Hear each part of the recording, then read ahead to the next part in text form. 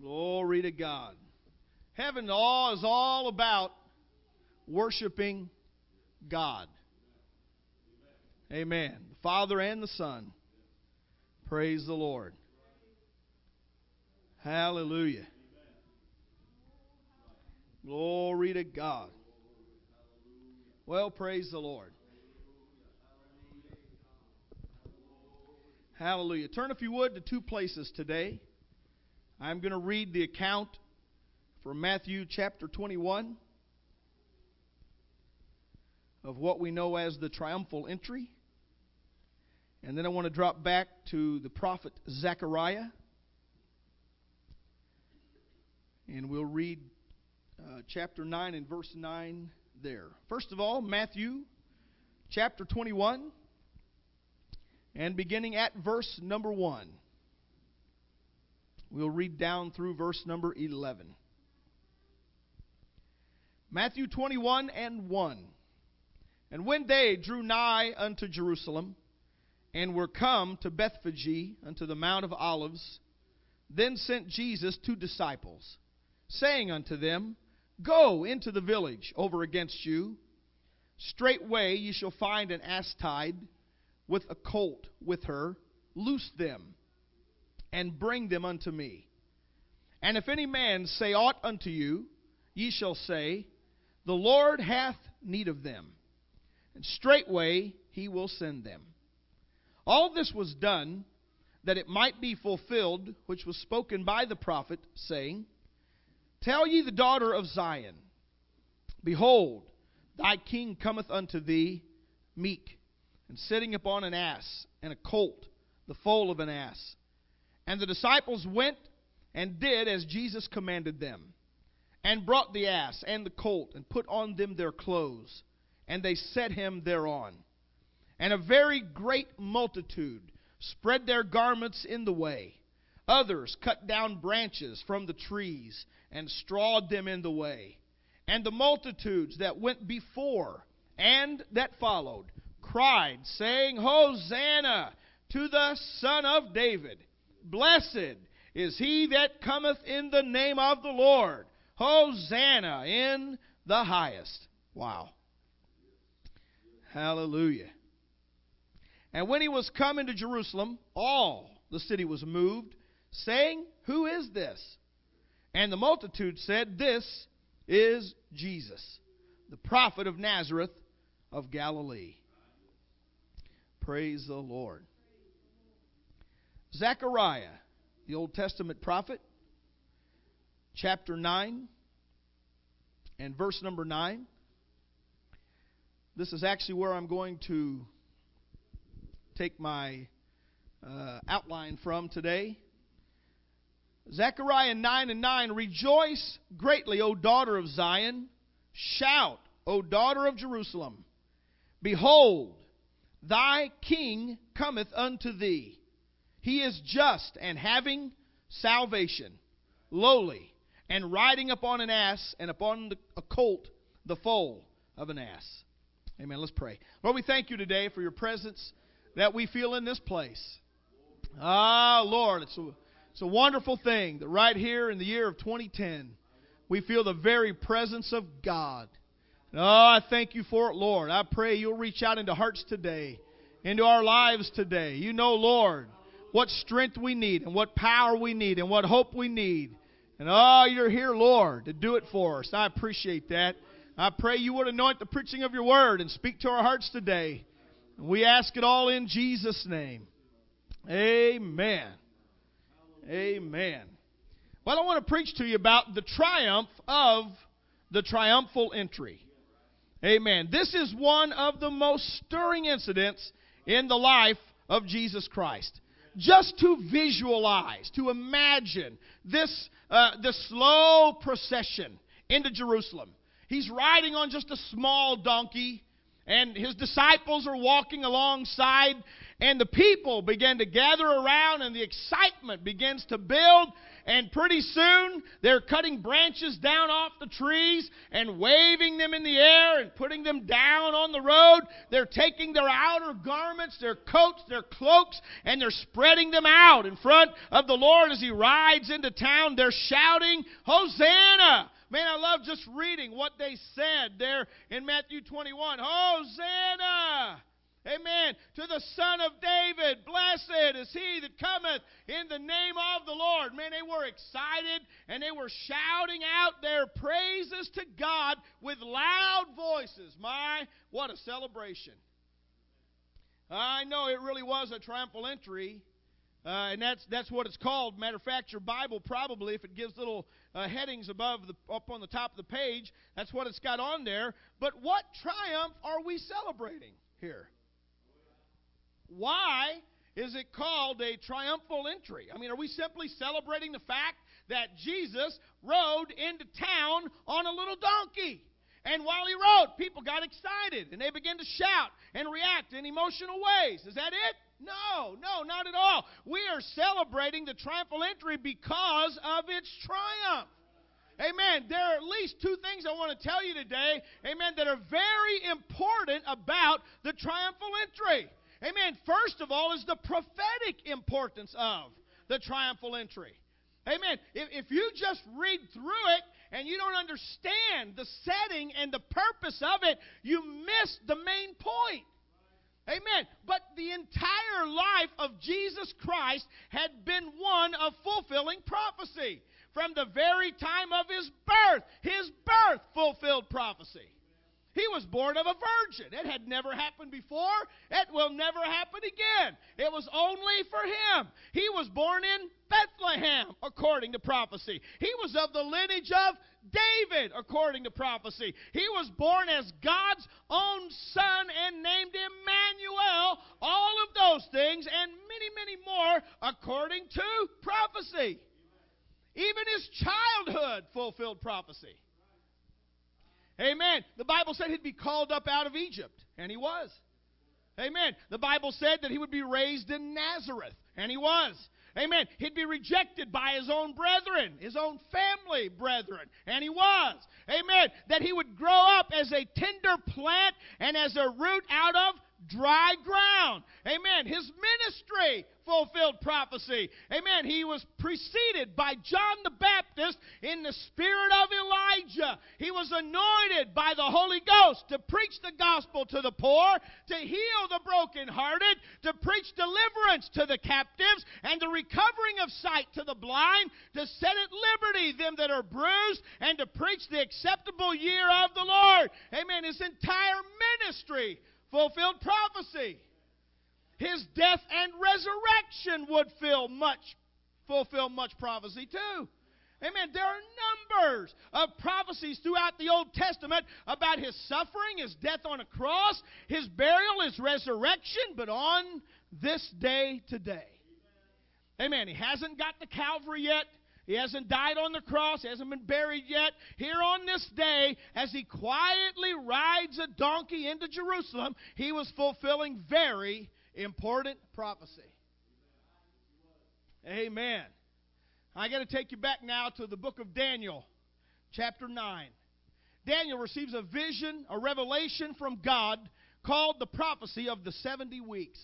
God gave Daniel a full panoramic view of His dealings with the nation of Israel and the people of the Jews. Amen. God's plan for the nation of Israel would begin with a decree to restore and rebuild Jerusalem and end at the revelation of Jesus Christ. Amen. After the time of the tribulation and the outpouring of God's wrath on an unbelieving world. Amen. This outline that Daniel saw would encompass 490 actual years of time. 70 weeks of 7 years, not just 7 days. And all of it relating to the Jews. There's going to be a gap in there of unknown duration. Amen. And here's what's important. The time clock for that vision of the prophecy of the 70 weeks began when the decree went out that the Jews could go back home with Nehemiah and rebuild the walls of Jerusalem. And they went home and they got busy working. And the very first section of that prophecy was a time of 7 weeks or 49 years. And it covered from the time the decree went out until they completed the walls and they celebrated the finished work in Jerusalem. That was the very first section of the prophecy. Then the second phase started. Amen. It began when the city of Jerusalem was rebuilt and would extend until the Bible said the Messiah, the Prince, had come. Hallelujah. 62 weeks, which amounted to 434 years, making the total of 69 weeks or 483 years. Didn't lose you in those numbers, did I? This is the first reason why the triumphal entry is so important. On that day, when all of Israel watched there in Jerusalem and Christ began riding into the town of Jerusalem on the donkey, amen, now was when this 69th week had been completed. Amen. He was fulfilling the very next important phase in God's plan. Zechariah declared it in the text I read to you today. Behold, thy king cometh. Amen. This was Messiah, the Prince. This was Israel's king. He was riding into Jerusalem upon an ass, upon a colt, the foal of an ass, just as Zechariah had prophesied. Amen. My, what a glorious day. God had kept His word. The Messiah had come. No, He wasn't going to set up an earthly kingdom at this time. But He was Israel's deliverer and Israel's king. Amen. You realize that the majority of the people standing out there that day, they didn't even get the point. God had given this prophecy literally hundreds and even 1,000 and beyond years before, and they were there that day, and this very simple, small procession was a milestone from God's Word. Hey, I'll tell you what, God never gets confused. God never makes a mistake. Amen. Every prophecy He ever made, it will be fulfilled. Every prediction God ever gave, it will come true. Hallelujah. Everything that He has promised, it will be done. Amen. God said, here's exactly what I'm going to do, and He nailed it down by the number of years. Amen. He said it's going to be this many years from the time they say they're going to build the wall till they're done. It's going to be this many years from the time that job is finished till Messiah the Prince comes. And on that day, Christ came riding into Jerusalem as the Prince and the King of Israel. Hallelujah. God said it and God did it. Amen. God has His own timing, and nothing man can do can hinder God's plan. I said nothing that man can do can hinder God's plan. Think of what had happened in those 430-some years of time.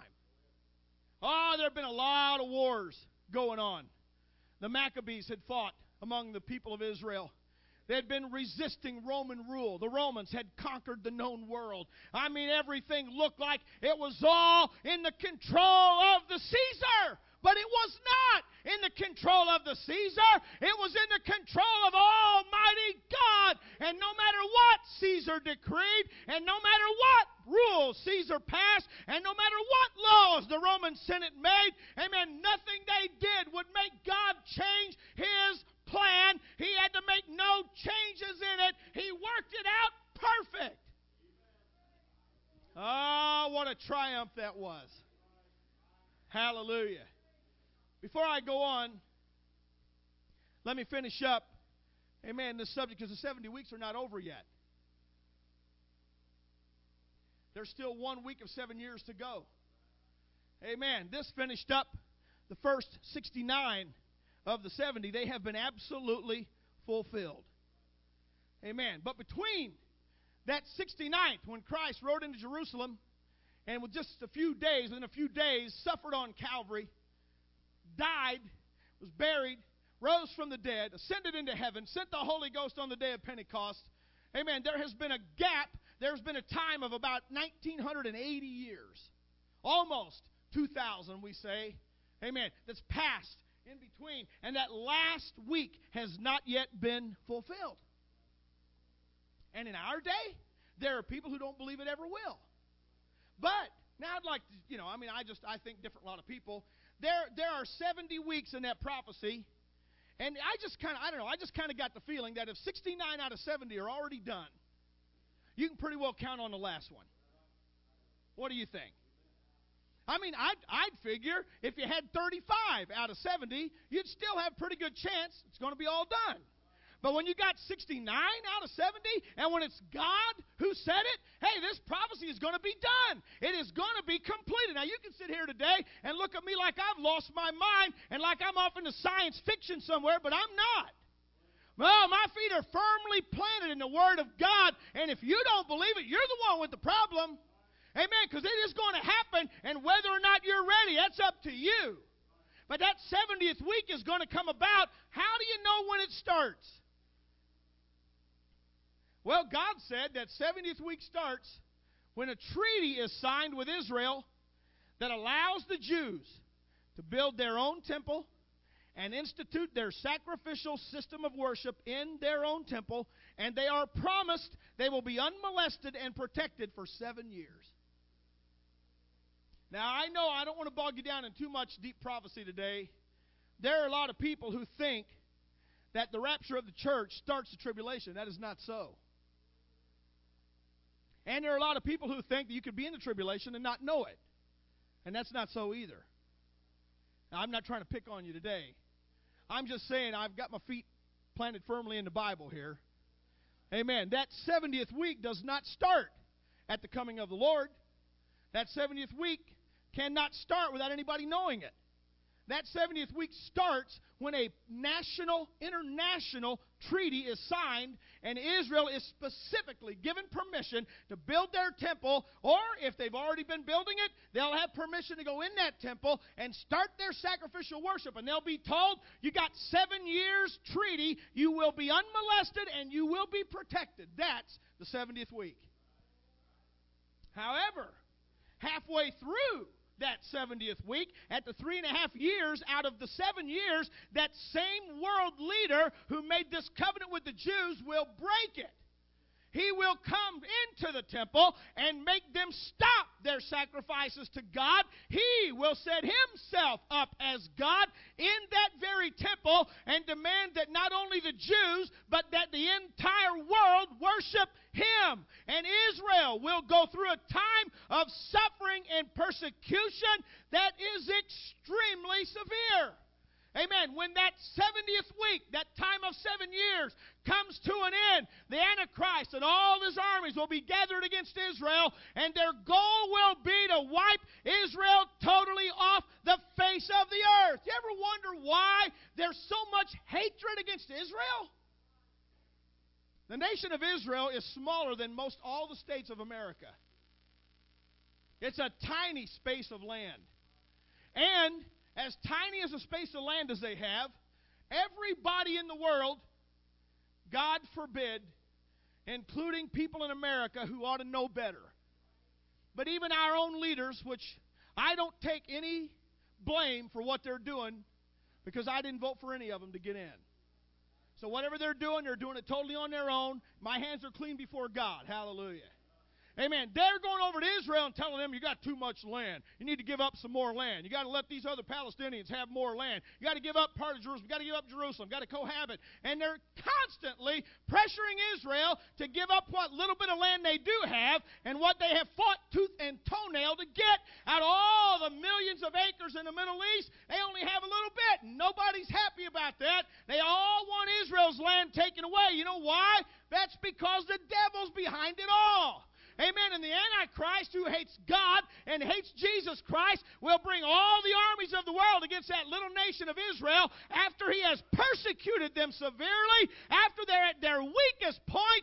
Their military has been totally dismantled. They no longer have to try to totally destroy them off the face of the earth. And then Jesus Christ intervenes.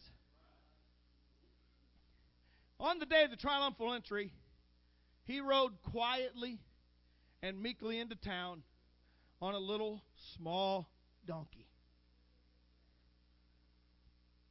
That finished up week number 69 out of the 70. But when it comes time to finish up week number 70, he's going to come riding out of heaven on a white horse. Hallelujah. Read about it. Book of Revelation. Man, it's great. Amen. He's got a sword going out of his mouth. He's dressed in royal robes because he is the Word of God and the Lord of lords and the King of all kings. Hallelujah. He is going to bring the Antichrist and all the armies of the world down to defeat. Amen. And guess who gets to ride with him? The army of the saints of God, and that's us. Hallelujah. We didn't get to be there when the 69th week finished up. We're reading about it and talking about it. Amen. But we get to be there when the 70th week finishes up and we come riding back with the Lord. Amen. And he defeats the Antichrist and the armies of the world. The Antichrist and the false prophet are cast into hell. Jesus will be believed on by the Jews. They'll accept him as their Messiah. They'll accept him as the Christ, the anointed one. He will be their King. Hallelujah. Behold, thy King cometh. Hey, I'm telling you what. Amen. This was a very important day prophetically, and it reminds all of us today there are yet very important days ahead of us. You better be making your plans to be prepared for them, because they're going to come no matter what you do, no matter what you think, no matter what you believe. They're going to come no matter what Obama does and what Obama thinks, what Obama believes. They're going to come regardless of what Joe Biden says. Oh, I tell you, they're really starting to pick on the evangelical right. Yeah, they're picking on those fundamentalists. They say we're the reason why there's so much resistance to the health care plan. Because I don't really like what they're trying to do, but that really don't matter a whole lot to me. I'm a whole lot more worried about abortion and homosexuality and perversion than I am about their health care plan. Amen. I can live with that. I mean, God will take care of me if he has to without any of them doing anything. So I'm not a whole lot worried about that. I'm going to tell you what. They can raise every law they want to raise. Amen. They can make every statement they want to make. And they may think they're on top of the world. But I'm going to tell you what. When it's all said and done, Jesus Christ will be the King. Hallelujah. He will come. He will defeat all that the devil has tried to do. And that takes me to the next part. Amen. That's important about this triumphal entry. That's not the prophetic importance, but the personal importance. Because some of you right here today, you're already thinking about turkey and ham. You're not too concerned about the 70 weeks. But the day will come when you will be. As far as I know, I'm not going to be here to encourage you through them. So you better get a hold of something from God on your own. Hallelujah. Well, praise the Lord. I get a feeling a lot of our Holiness Pentecostal churches, we say we believe stuff that we don't really believe. Otherwise, we wouldn't act like we do in church. And we wouldn't act like we do on Monday, Tuesday, Wednesday, Thursday, Friday, and Saturday. We don't really believe what we say we believe. But I'm going to tell you what. It's going to happen. And when it does, and you weren't ready, you're going to remember everything I said to you about it. It's all going to come to your mind, because I don't plan on being here, like I said, to help you through it all. You're going to have to get a hold of God for yourself, friend. Amen. But it's going to happen as sure as I'm alive today and standing behind this pulpit. Amen. It's going to happen. Amen. I got to go on. There is a very personal importance of this triumphal entry. Zechariah said, "Behold, thy King cometh unto thee, having salvation." Praise the Lord. There is a glorious personal blessing that we have all been given by the fulfillment of this prophecy. He came to be our King. Not just Israel's King. He came to be our King. Amen. Each and every one of us. He came to us. He came bringing salvation. Amen. Now, Israel had the totally wrong idea about the coming of the Messiah at that point. They thought he was going to come and set up an earthly kingdom. They wanted to rule. They wanted to have a king, and they wanted their own land, and they wanted their own nation. They wanted their own dominion. They wanted their own sovereignty, but they didn't get it. That's not why he came the first time. Amen. What he came to do was not to defeat the Roman Empire and dethrone the Roman emperor. He came on a lot bigger mission than that. Hallelujah. Amen. You know, that's so ironic about human nature. We decide in our own mind what God ought to do because we know what's most important. So Israel had decided the most important thing was they needed out from under Roman rule. They needed to get out from under that Roman governor and that Roman Caesar. They needed somebody to get them out from under Roman rule. That was the most important thing, but it wasn't. It wasn't even close to the most important thing. Because you could live and die under a Roman emperor and still go to heaven. So that was not the most important thing. Amen. God had a lot bigger mission. And you know what? There's some of those things you've picked out that you think God needs to do. They're so important to you, and God's saying, you're not even seeing the whole picture, friend. I got something a whole lot bigger to do than that. Hallelujah. Man, you all getting quiet here today. Amen. I hope you're getting quiet because you're scared about what's going to happen in the future. I hope you're scared enough you're going to pray about it. That's what I hope. Well, hallelujah. Amen. But the fact of the matter is, God came on a much bigger mission. Whole lot bigger than defeating the Roman Empire and defeating the Roman emperor. He came to defeat the power of sin and dethrone the devil himself. Amen. It doesn't matter as far as man's concerned whether it's a Roman emperor or a Greek emperor or a Russian czar or an American president. If the devil's still in charge, it don't matter who the man is. God came to deal with the bigger problem. He came to dethrone the devil. Hallelujah. John said, for this purpose the Son of Man, the Son of God, was manifested, that he might destroy the works of the devil. Hallelujah. Amen. When the Lord came riding into Jerusalem that day, he was not interested in setting up an earthly kingdom. He had a lot bigger job to do. And that's why Jesus said, now is the judgment of this world. Now shall the prince of this world be cast out. Jesus came to earth to grapple with the devil. Hallelujah. Amen. I know he did it in an unusual way, but it worked. Amen. As Moses lifted up the serpent in the wilderness, even so must the Son of Man be lifted up, that whosoever believeth in him should not perish but have eternal life. For God so loved the world that he gave his only begotten Son, that whosoever believeth in him should not perish but have everlasting life. For God sent not his Son into the world to condemn the world, but that the world through him might be saved. Hey, I want to tell you what, friend, today, this day has personal significance for you. Amen. He came riding into Jerusalem having salvation. Hallelujah. And he went all the way to Calvary and he died. And he went all the way in the tomb and was buried. And he rose again on the third day alive forevermore. And he says to you today, I have salvation for you. I tell you why your life's so miserable. You think it's because you don't have enough money. You don't think you own enough stuff. You don't have the job that you really ought to have. You think you're miserable because of your husband or your wife, or because of your friends or family. The reason you're miserable is because you don't have Jesus in charge of your life. And it's not going to get any better. It's only going to get worse. Hallelujah. Oh, I know. You think you're on top of the world. You're making your own plans. You're doing your own thing. Nobody's going to tell you what to do. Surprise, surprise. Somebody's already telling you what to do. Amen. When you disobey the Bible, guess who's telling you what to do? The devil.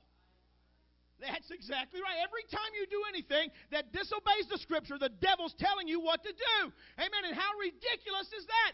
Because God loved the world so much. Amen. He gave His own Son. Amen. He loved the world, including you. And He sent His Son. He was lifted up on the cross. Amen. He died to pay for sin, including yours. Hallelujah. Amen. He did bring salvation. He brought it to you. Amen. Oh, that's why this is a glorious day. Because while you sit right here in Junction Hill Pentecostal Church on March the 28th of 2010, salvation has been brought to you. Glory to God. He brought it to you. Not to this church as a group, but to you individually. Amen. So now, let me ask you, have you fulfilled the requirement that whosoever believeth in Him, that includes you. You have to believe. Amen. And if you do, then you will not perish, but you will have everlasting life. And that includes you. Let's stand today.